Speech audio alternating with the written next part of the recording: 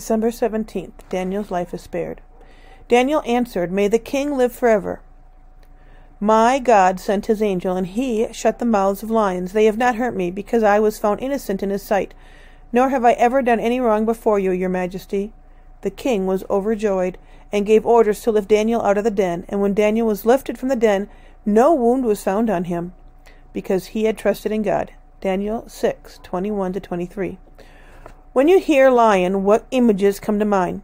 Simba and the Lion King, Aslan and the Great Lion, in The Witch and the Wardrobe. Lions are some of God's most impressive creatures. The king of the jungle. Male lions can grow up to 4 feet tall and 6 to 8 feet long. They can weigh up to 350 pounds. To achieve such size and to maintain it, lions eat pounds of meat, and they hunt in the night.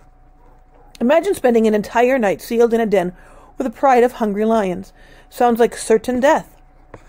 But not for God's Old Testament prophet Daniel. Daniel's enemies in the Babylonian government convinced King Nebuchadnezzar to decree that anyone praying to any god or man except Nebuchadnezzar should be thrown into the lion's den.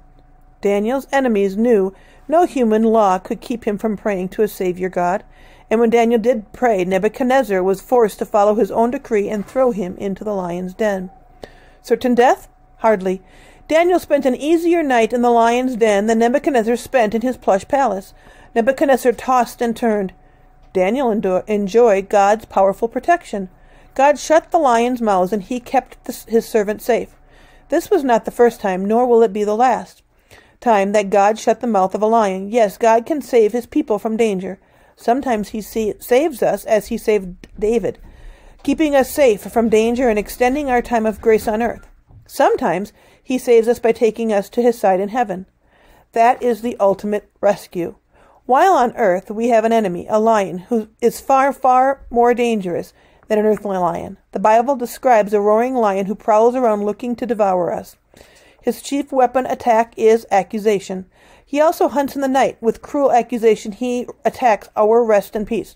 How can you expect God to forgive such a sinner as you? The accuser isn't wrong when he points out our sins. However, he is wrong in questioning God's forgiveness. The Lion of the tribe of Judah, Revelations 5, has shut the lion's mouth for us. He has silenced the accusations against us. You see, the baby whose birth we will soon celebrate is true God and man.